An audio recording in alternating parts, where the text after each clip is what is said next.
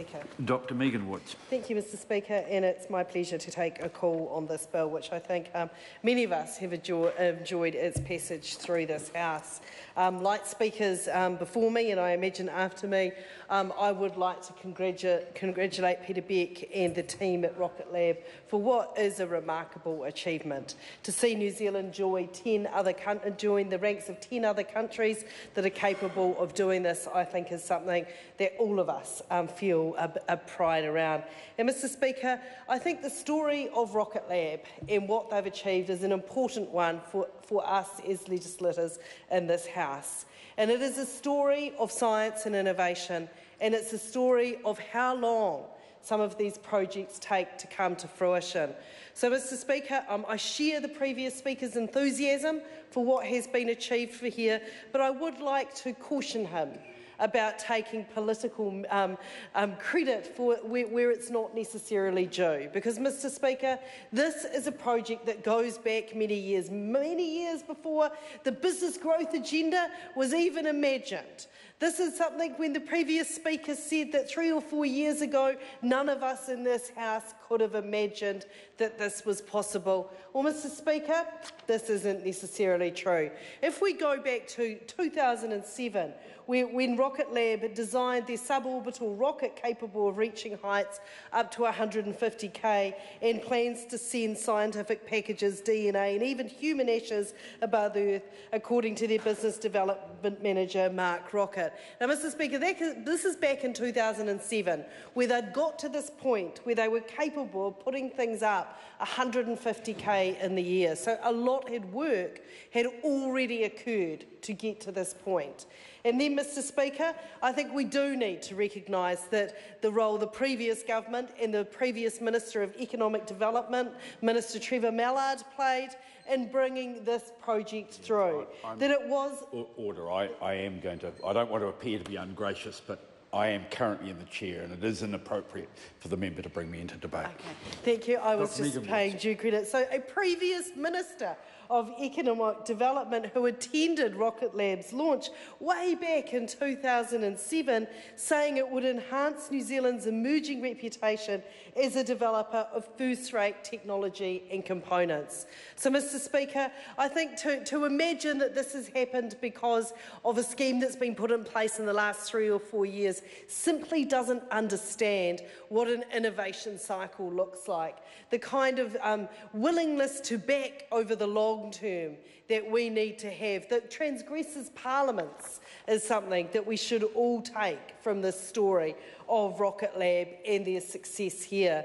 Because many of the things that we want to achieve in this technology space aren't going to show us the fruits in the kinds of parliamentary cycles that we are often accustomed to, and I think this is testament to that, Mr Speaker, and to a previous government for having the vision and actually the courage to back such a project, which 10 years ago, a decade ago, would have sounded mighty fanciful.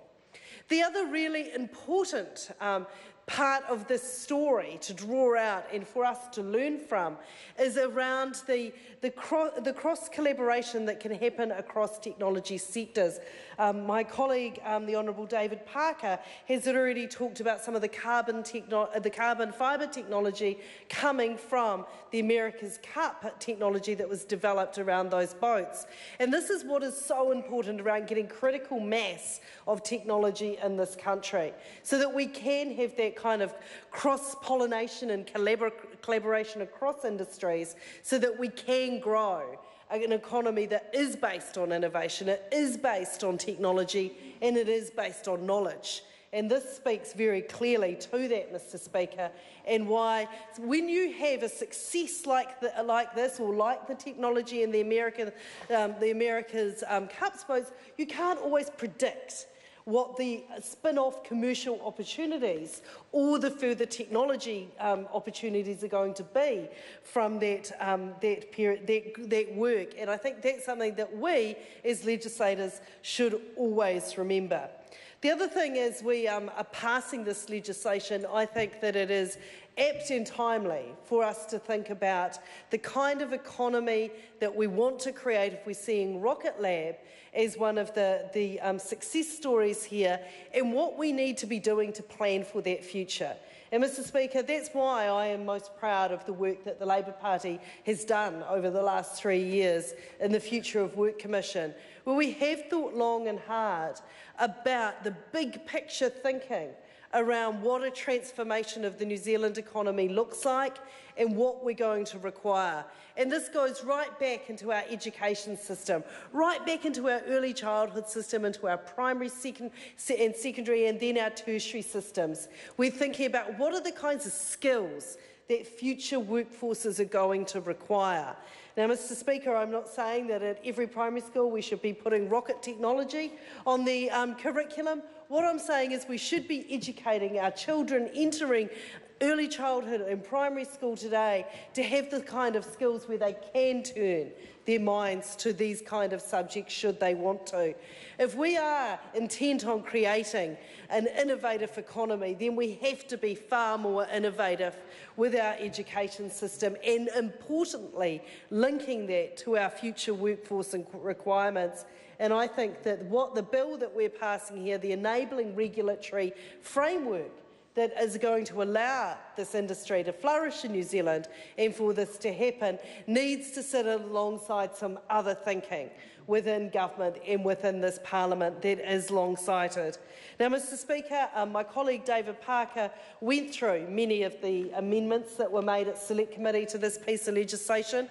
There were 11 submissions received in total on this piece of legislation. It is fair to say, Mr Speaker, they were all substantial and they traversed many areas, some of which were understandable and good submissions to get in terms of civil aviation and what the interplay that we're talking about, an area of airspace that goes beyond what has previously been regulated and what the interplay and the safety concerns were there. There was also the submission that Venture Southland brought that the Honourable David Parker mentioned that talked about it needing to be explicit in this legislation that this is for peaceful purposes. That actually we are talking about New Zealand being among a group of one of only 11 countries that is launching rockets in its countries, and with that comes a great responsibility. And I think for us here in New Zealand, knowing that we're doing this for peaceful purposes is critically important to us, Mr Speaker. So Labour is more than happy to support this legislation. We see that it is a long-term project that is bearing fruit. And what our hope is, Mr Speaker, is that we can all across this House, whatever side or corner of this House that we're sitting on, that we can take the lessons from this, the need to take a long-term view of innovation and the kind of commitment that it requires, the kind of courage that that initial investment sometimes requires, that one of the most difficult things about politicians being involved in innovation is that there is political risk if you do it well. That politicians don't want to come to the House and answer questions about failed projects, but anyone who has worked in the innovation sector knows to have success, you've got to take risk. In fact, Mr Speaker, you could say a very successful innovation sector would be countering on a very high failure rate. And that is not always politically palatable. But what we have here, Mr Speaker, is a success story that we can all be proud of. And I think we can also be very pleased that this House is putting into place the regulatory regime that we require in order to make sure that this operates in an orderly and safe way and for the right purposes in our country. Thank you, Mr Speaker. Mr Speaker. Dr Shane Retty. Thank you, Mr Speaker. It's a pleasure to take a final reading on the Outer Space and High Altitudes Bill.